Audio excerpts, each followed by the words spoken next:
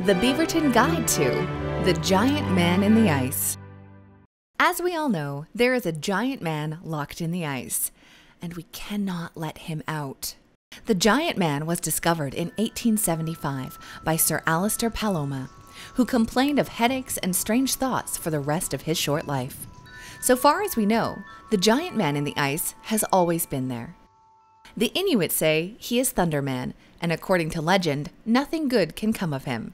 The giant man is as tall as 3 of the Peace Tower, and I certainly don't care for that. The ice around that bad man is thawing, but Prime Minister Trudeau is asking for a carbon tax in the hopes of slowing his inevitable release. What does the giant man in the ice want? Nobody knows, but we pray never to find out. Now you know about the giant man in the ice.